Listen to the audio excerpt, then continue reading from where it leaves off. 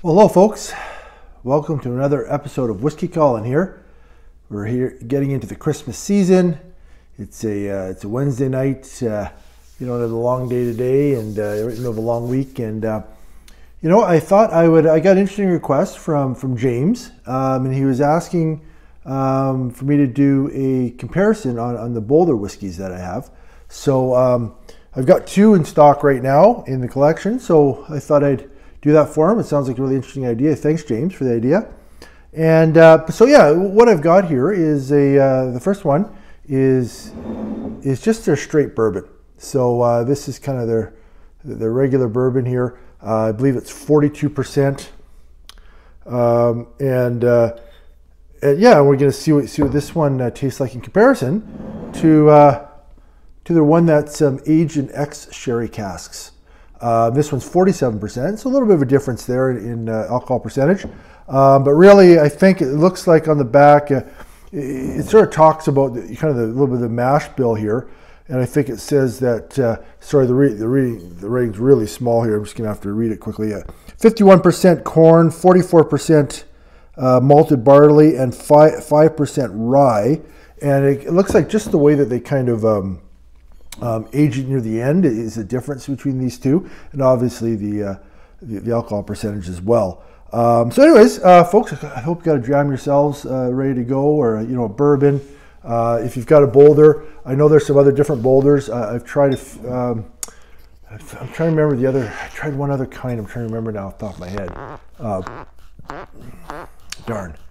I think if there's a port cast finish I've tried. I think I've also tried one of their peated versions as well, if I'm recalling correctly. So too bad I didn't have all four at the same time, but these are the only two I've got now. So let's. I'm going to pour each of them here, and we're gonna see what they're like here.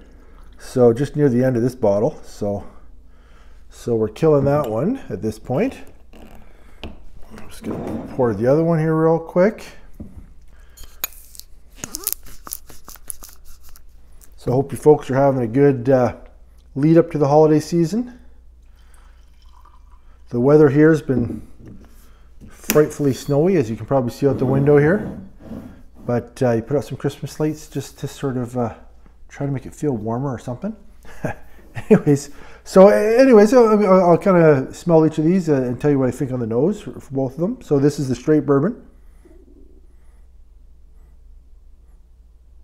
Yeah, kind of just a nice, rich, almost a light brown sugar going on. Yeah, if you were to take some brown sugar, maybe mix some graham crackers, and put a little honey on top. I mean, that's basically what I'm smelling. Nice smell, really nice smell. As I smell a little bit the second time here, a little bit of a pepper, and maybe also a little bit of kind of a pepper honey.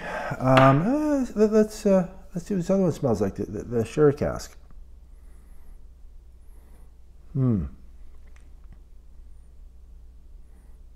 this one, maybe just a little bit more of you smell the alcohol a little bit more. It's a higher percentage, a little bit more of a push there. But a lot of the same notes. This one's got, I got to say, a little more of a leathery, deeper, richer, a little more oaky to me at this moment. So yeah, a little more woodsy, so to speak, leathery. But both really nice smells to them.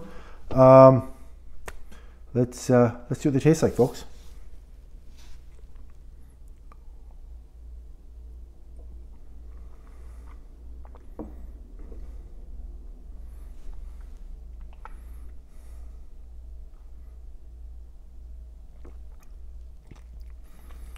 On the straight bourbon, I'm getting kind of almost a plasticky in a good way. I was talking about smelling the leather in the sherry one.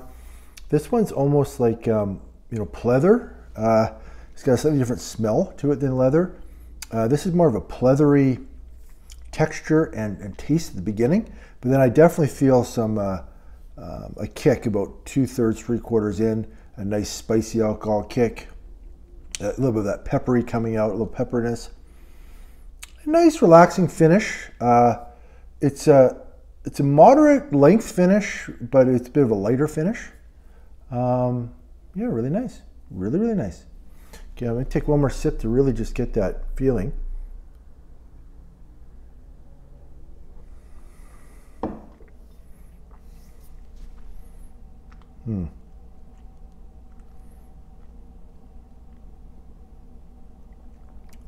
Yeah.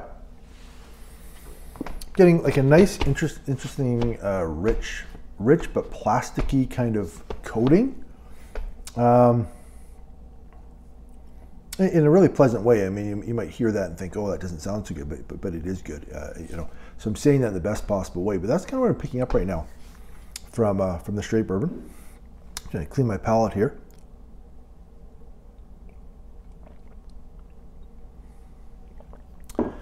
Right now, I'm gonna, let's try this other one here, the ex-sherry cask.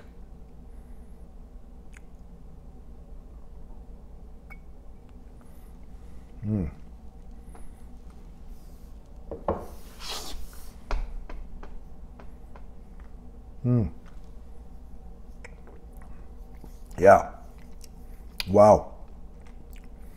You know what? Rich, deep, kind of a leathery cherry. A little bit more of that sweetness, but to me, you think some of the sherry is just very sweet, and this is just kind of got a really nice layer of, I guess I would say, kind of that.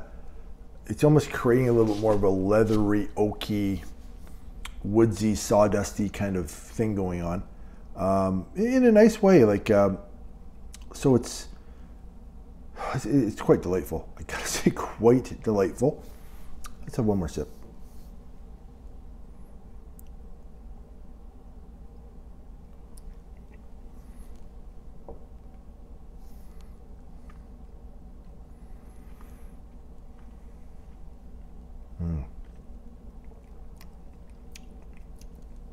Yeah, this is absolutely delicious. I gotta say, just in this quick sitting here, definitely preferring the ex-sherry. If I recall, as I worked through this bottle, really liking this. But this is just really got a very. It's more complex to me. It's a little more of a journey. There's just more flavor profiles through it. And that extra 5% of alcohol percentage just gives it that extra punch as well. The finishes, I think, is a little bit longer, a little bit hotter, in a good way. Really settles in a real nice way. I'll quick cleanse my palate again and just go back to this one for a second. Sometimes I like to do that in comparison. It can kind of highlight some other differences.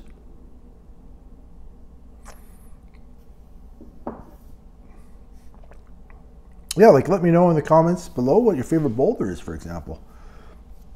I recall liking all Boulders I've tried. They're all really good, really nice quality whiskey. There's no question about it in my mind.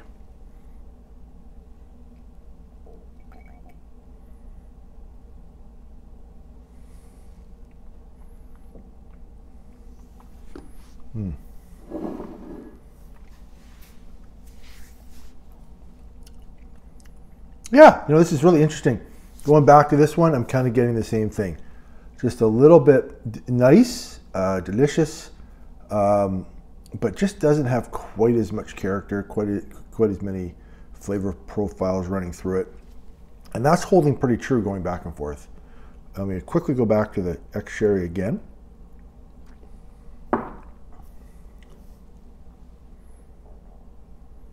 Yeah, as I smell this one too, just kind of almost like if you were to pour syrup on brown sugar, that's what I'm smelling.